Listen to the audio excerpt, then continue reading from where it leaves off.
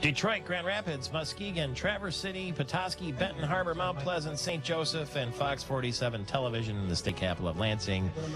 Closer and closer now to the Olympic Games in London. And Dave Beagle, you have the Olympic theme. Yes, we'll be hearing when we watch on NBC. What I'm playing here is Europe. It's a song called "The Final Countdown," which I'm sure you've heard before. But I thought it was interesting that it sounds a lot like the London Olympics 2012 theme, which is this. It's the same song. Pretty close. Jazzed up, though. Everything old is new again, I guess. Now, of course, the state of Michigan, we've got a number of Olympians, but the one getting the most attention, Jordyn Wieber from DeWitt, Michigan. She turned 17 very recently and is on her way to London. And if you go to gymmom.net, you'll be able to see the postings of Rita Wieber, her mother, who's on the other end of our line right now. Congratulations. Thank you so much. It's nice to talk to you again. I know we spoke. You were nice enough to drop by the house with Jordyn because you were on the track team with my wife, Christine Tenegli, at CMU, right? Yes, back in the day. How come the two of you aren't going to the Olympics? Right. The truth of the matter is, let's just speak from it this way. In order to be able to accomplish what Jordyn has accomplished, she has had, obviously, to make great sacrifices. And you, too, as a parent of somebody like this, has had to make great sacrifices, too. Speak to us in terms of a parent, because when you think about it, there are some of us who have trouble getting our kids even to get out of bed and go to school in the morning. You know what I mean? How is this a case of nurture or nature, or was it Jordyn's own drive? How did it all happen? This was all Jordyn. I mean, we did put her in gymnastics. She didn't come to us at age 4 and say, I want to do gymnastics. I didn't really know what it was, but we just put her in there. Like, you want to expose your kids to all kinds of different things. So we tried that, and she's never looked back. She's never wanted to quit. She's loved it ever since then. So I guess we were lucky that we found her thing. I suppose at some stage you both had to sort of encourage each other, though, because in order to do this, it's hours, and it's a true lifetime commitment. Yeah. Well, there were definitely, it wasn't all happy the whole time. I mean, it's a lot of years, a lot of hours, a lot of routine, and so every now and then, we would have our ups and downs, but that's just normal. It's normal with anything. I would imagine it's an expensive prospect, too. Have you ever sat down and added up the cost? No, I don't want to. Yeah. Yeah, it is expensive, but, it's all worth it. You just do what you need to do for your kids, so. Yeah, now when you are watching these competitions, are you pacing? Are you wringing your hands? You must be very nervous. Yeah, I'm kind of a nervous wreck. I just walk all around, and I've got all these charms I hold in my hand for good luck, and I pray, and I can't sit still. I never do. And then my husband just sits there in our assigned seat, and he's calm, and I'm sure he's nervous on the inside, but he appears calm from the outside, so yeah. He's a little bit more normal looking. What are some of the charms you'll be holding when we see, because very often they'll cut to a shot of the parents during these telecasts, and so when we're watching you from London, what will you be clutching in your hand? Oh my gosh, it's getting more and more. I have a rosary that someone gave me that was blessed by the Pope. I have that, and I have a couple of crucifixes, and I have a rosary ring thing. Yeah.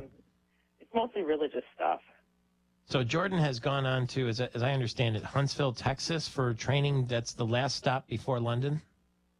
Yeah, she's at the ranch where the U.S. team trains there, pretty much once every month.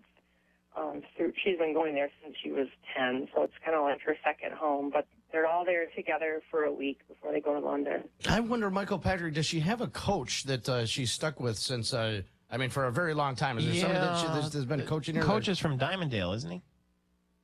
Yeah, her coach is John Getter, and his wife, Catherine, too. You can only really have one coach with you, when you're traveling and so on. So it's always been,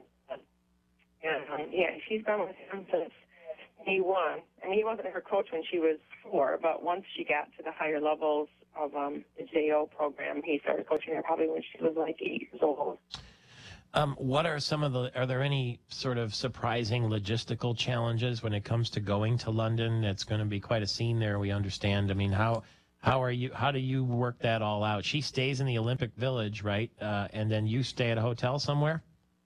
Well, we actually are staying, we rented a house. Mm-hmm. You know, so many people are renting their houses out, and so we rented a house because that way we would have a kitchen and we could just buy groceries and not have to eat out every single time for such a long time.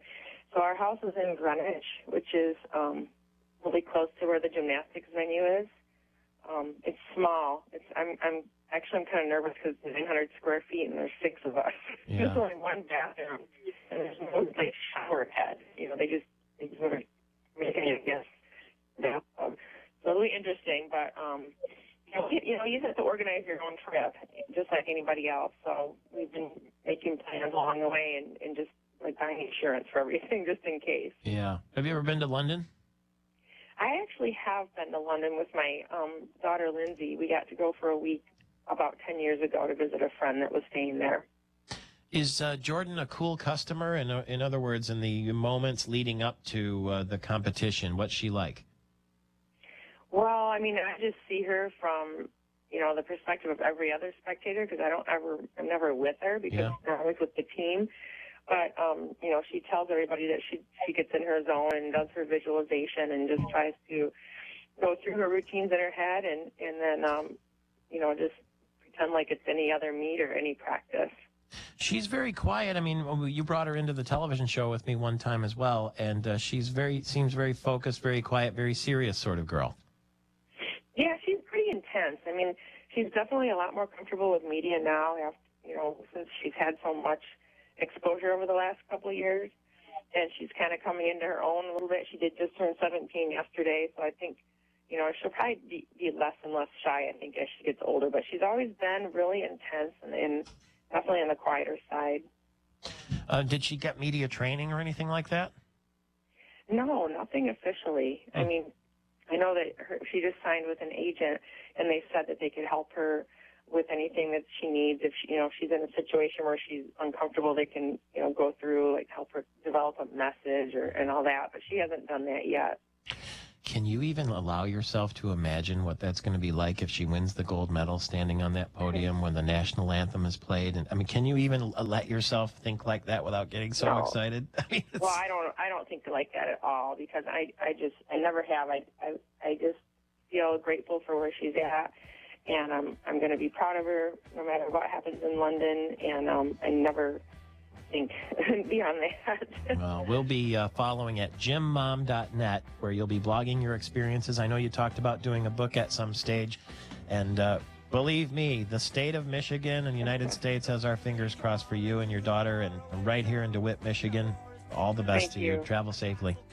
Thank you very much. That's Rita Wieber going to London for the Olympics with her daughter Jordyn, and I can visualize it. I think it'll be fantastic. I think the worst part would be visualizing if she doesn't win. Can't do that. Got to stay positive. She's going to be up at the highest spot on that podium in London with the gold medal. You Jordyn can Wieber. do it. It's Patrick Shiels, all across Michigan. The sun's zooming in, meltdown expected. The wheat is going thin.